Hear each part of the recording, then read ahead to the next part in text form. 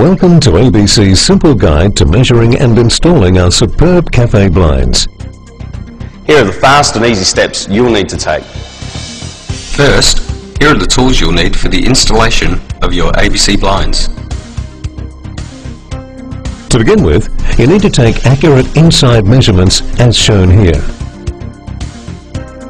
Fill out all the measurements on the appropriate form for the blind you want.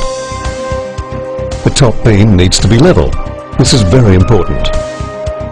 The side posts can be a different length if the site is sloping.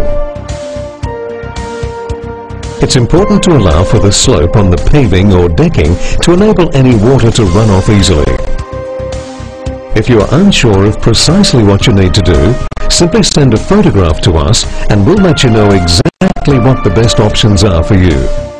You can post us the photograph or scan it into your computer and email it to us at sales@abcblinds.com.au. All blind size reductions will be calculated by the factory based on your measurements, so it's important that they're accurate.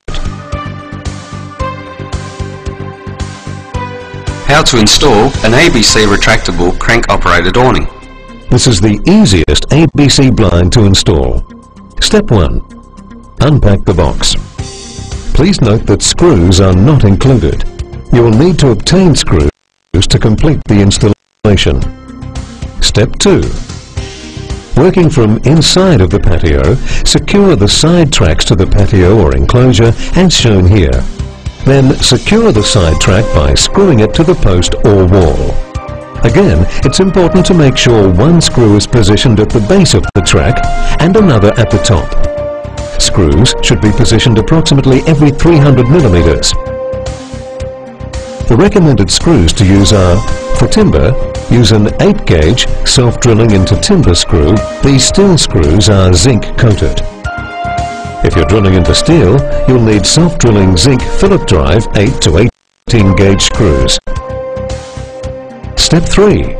Insert the pivot pin with the plastic grommet into the end of the tube. You need to locate the square pin into the control end first.